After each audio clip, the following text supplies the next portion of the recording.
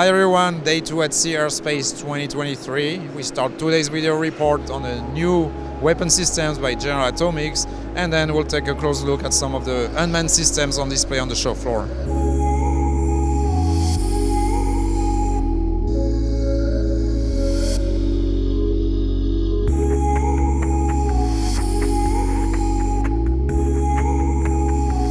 We're now over at the General Atomics booth, who's showcasing for the very first time a smart extended range precision munition that can strike moving targets at sea, such as ships.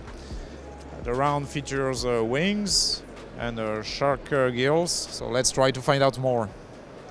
Nick, what can you tell us about this new system? So we have a very unique long-range maneuvering projectile. Basically our goal is to provide something that is long range, twice the range from a standard Army M777 155 millimeter launcher of, I'll say, existing rounds and rounds in current development, but also something that has maneuverability to be able to essentially do endgame maneuvers as well, and to provide the lethality with it, and very precise to be able to get close to the target so that it can essentially create the effects that are needed to fulfill the missions that it has.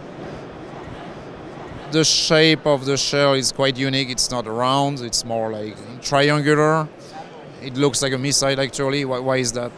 So what we found was that for getting that extra range as well as that maneuverability that I mentioned, you want to have some extra surface to create extra lift for the long range, as well as reduce the drag, again, to get that very long range. And this shape is very unique in the ability to provide the control surfaces along with the hard surfaces that give you that both maneuverability as well as range capability.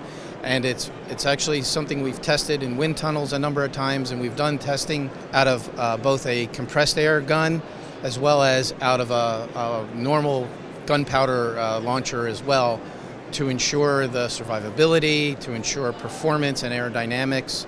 And so it's actually a really unique shape that produces the results that we need in both of those dimensions in terms of range and maneuverability. One of the things that you see in the mid-body, we have what we call our shark gills. They're essentially hooks where the sabot round will essentially attach to the round. And what this allows is us, instead of pushing from the rear of the round, it allows us to essentially pull the round out from the mid part of the body. That helps in terms of structural integrity during the launch phase, and also provides a much better distribution of the stresses from launch on the projectile. So you tested the 155 millimeter variant, but I understand it's scalable, because in this on this poster you're showing it shooting out of a 5-inch gun from a DDG-51. Correct. So we've been focusing on the 155 round, but it is scalable. The performance will be a little bit different because the round would be a little bit smaller, would essentially be a little bit shorter as well, and as a result the wings wouldn't be as long, and so that would reduce the range performance. The maneuverability would be a little bit less, but still significant. So, you know, the round out of the 155, we're predicting somewhere between 125 to 150 kilometers. And out of a 5-inch gun, we believe we'd be somewhere between 50 and 100 kilometers out of that 5-inch gun. So it's a self-funded project by GAEMS? Yes, we've been doing this on our independent research and development for the last several years. It's something that has grown out of some of our previous missile and projectile developments, and so it's kind of a combination of the two that result in this improvement in performance that we are getting out of this particular round. I'm now with SERCO, a naval architecture company based here in the US. They're showcasing for the very first time a scale model of the NOMARS, no manning required ship. To learn more, I'm with Ryan Mata. This is the DARPA NOMARS platform. It's a medium unmanned surface vessel class ship that we will be going to test site this summer, and then next year going to construction and then launch. What's the idea behind this concept? What is DARPA and SERCO trying to achieve? So in 2018, DARPA came out with a mission set. They wanted a highly reliable, long endurance platform that could go to sea for a year without manned interference, with a 90% availability. So what we have here is a technology demonstrator that'll prove out unmanned platforms with a completely different rule set. So there's no reservations for personnel on board, and we're taking advantage of that to prove out reliability of a platform. There's a video behind us showing a test model on a river. Yep, this is a 1/9 scale hydrodynamic model that we built. It was part of our crawl, walk, run strategy for coming from a design to build. It's a technology demonstrator. There's not a specific mission set that we're looking for. We were given a reservation for size, weight, space for a number of missions. You'll see in the video a humanitarian aid style mission. So we have, the original reservation was for 2 20-foot deck containers, or 1 40-foot. We've exceeded that. She can carry about a third of her weight in cargo. So in a way, it's the world's most complicated, smallest container ship. And yeah, I mean, to me it looks like it would be a perfect platform for persistent ISR in the open sea. Right, because it has that flexible mission payload and reservations for cooling and electrical supply and things like that. It can perform the MUSV mission set as an ISR platform, correct. MetalShark, a shipyard based in Louisiana specializing in aluminum boats, is showcasing a poster showing the LRUSV, long-range USV. So that's a US Marine Corps program. They are set to deliver a number of USV as well as support vessel, manned support vessels to support the USVs. The two ships share the same hull form. It's based on the Defiant 40 patrol boat. You may remember those boats have been transferred to, some of these boats have been transferred to Ukraine as well and are currently conducting operation in rivers in Ukraine.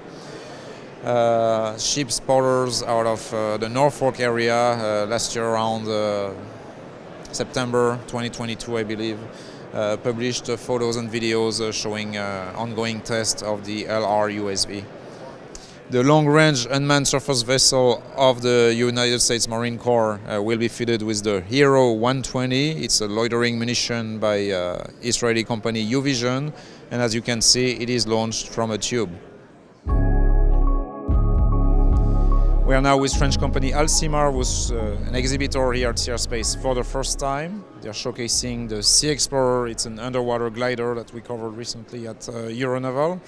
With me is Pablo Quiroga, North America Business Development Manager. Pablo, good afternoon. Thanks for welcoming us. Xavier, hello. So what can you tell us about this specific glider? So this glider is owned by an American user. So VIMS is the Virginia Institute of Marine Science, and they just deploy it, just come back from a mission. We can see actually the skirts just here, and it will be deployed in the next months again in different regions of the world. So this one has a very specific configuration, is sort of unique configuration, because you have an ADCP, CTD, FLBBCD, and a micro rider from Rockland. So the link between the ADCP and the micro rider, we are the only to propose this configuration and allowed to recover very specific data. And with the ADCP, I have information on the current, and with the micro rider, turbulences in the area. So using both of this information, you can, for example, we can imagine knowing how two different phases of the water are interacting. So you're showcasing a different payload right there. Are those hydrophones in the nose of the SeaExplorer? Exactly. So we are presenting here a new payload. So it's a passive acoustic payload. It's AGLIMS NG, new generation. So it's the last generation of our acoustic payload. And what is specific is we make gliders, but we make also this sensor. So we have a perfect link between the sensor and the glider, which is very important when you are with passive acoustic data.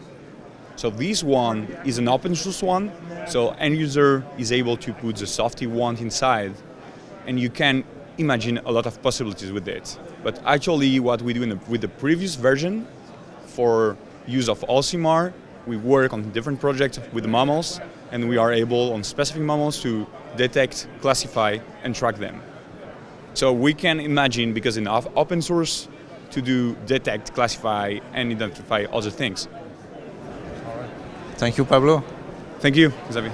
And as we saw at Euronaval last year, so the DGA and French Navy are looking at defense applications for the SeaExplorer with acoustic payload as well, in order to be able to passively detect submarines over long duration of times with the SeaExplorer, loitering in positions underwater.